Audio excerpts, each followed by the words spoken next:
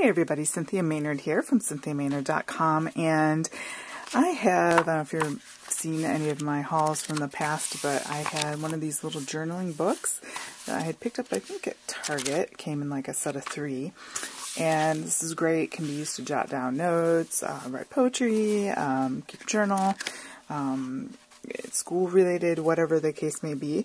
And so I thought we would alter this in sort of a simpler, quick way. And I was really inspired by this sort of distressed paper here from K & Company that I had gotten in a recent haul. And I'm going to go ahead and tear this piece out. Kind of going for a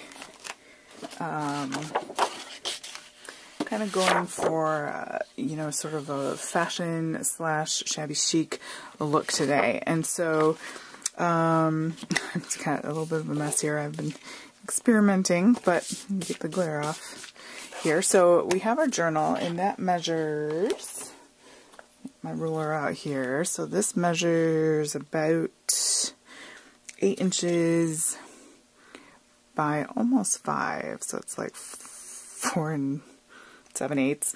I mean, it's very close to that. So, so we want to cut our paper to about that much.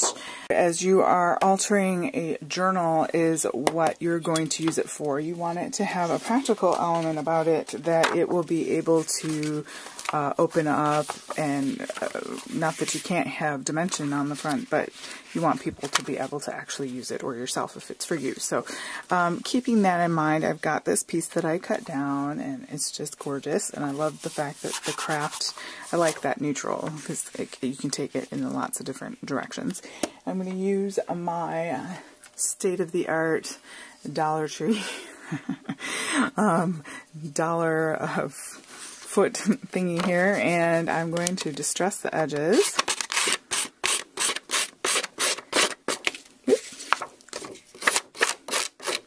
That's why it's safer for me to use this than scissors, because I'm very clumsy. Alright. You could ink the edges if you want. I think I'm going to go ahead and stick with this. I'm going to hear that down. I want something strong because, again, this is going to have to endure the test of time and be opened and closed and so forth. So I'm going to go ahead and put score tape on there. You could use whatever you feel most comfortable with. So we're sort of tapping into our textile world here, and you'll see what I mean in a second. I'm making use of my Silhouette Cameo 3, which I'm loving, and the potential that all the files there. Alright, so I'm just simply going to adhere this down. Super pretty. Like that. It's going to have a very boutique feel. The file I used for my Silhouette Cameo 3 is this dress form. And I love it. I love the quarterfoil, or however you say that, pattern there, and the necklace, and you know, I cut this out on gold Nina paper, and you've probably seen me use that before in projects, and it's just the right size. I scaled it so that it would be about the size. Actually, when I was doing it, I was just cutting it out to see how I liked it, and it was too big for a card. So I thought, you know what, I'm going to put it on a journal.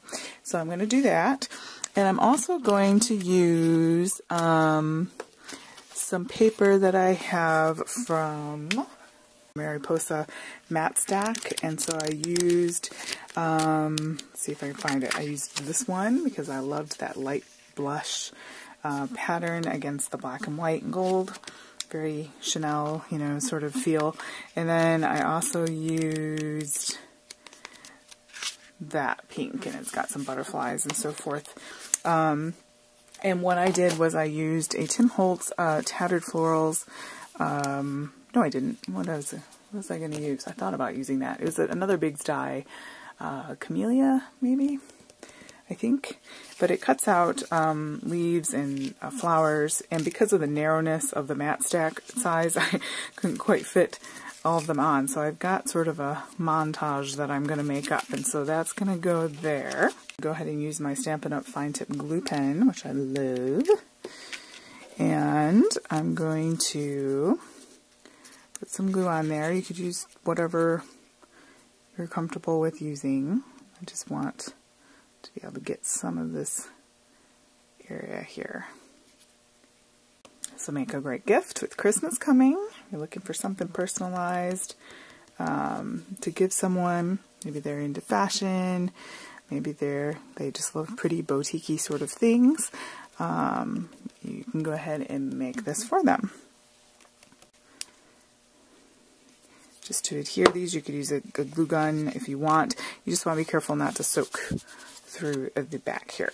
So, let's see. I might use glue dots too. I might use a plethora of of those things. Alright, so I have some miscellaneous leaves that I need to first glue down to my bottom flower here. So I'm just going to kind of I wanted some in-between leaves like that.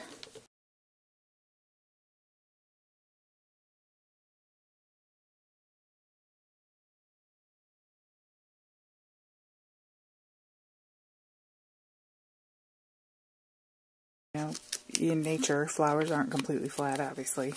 But because it's on a journal, we want to be mindful of the dimension, okay? To go in the middle, I have these. I've gotten these from Tuesday Morning months and months and months ago for 99 cents. They're these metal stickers, and they have 2 silver and 2 gold. So I'm going to go ahead and use the fleur-de-lis here in the bronzy gold. It's like a antique gold, I guess you could call that. And that comes right off. That's kind of useless. I think we're going to have to switch that out.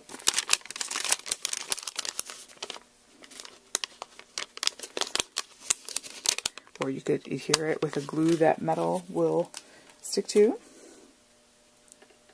I'll put 2 glue dots on there because, again, we want it to be secure.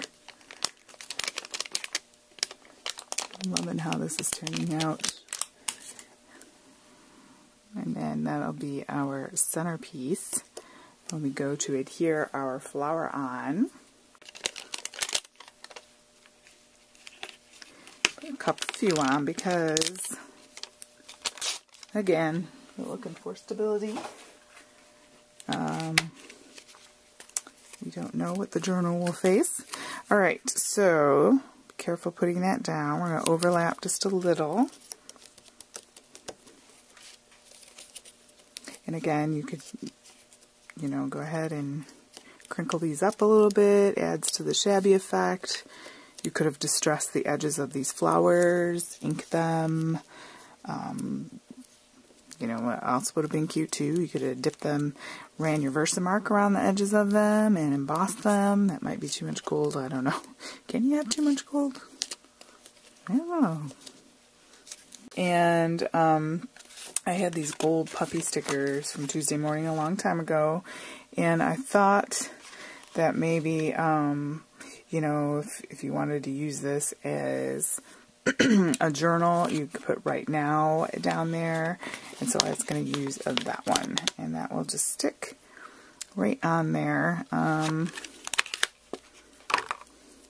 So we'll put our, kind of want to hover here. Maybe we'll do it like that. And since when we journal, if you're going to use this for a journal, it's like what our life is doing right now. And if you've ever kept a journal, which I recommend you do, and you go back a year or two and you read it, it's pretty fascinating. It's kind of neat to see the things in your life, the successes, the failures, what you've learned from those things. And yeah.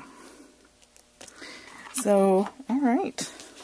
And that's basically all there is to it. That was super simple, right? I mean, we just take a booklet that we already know. Look, we can open it up with ease.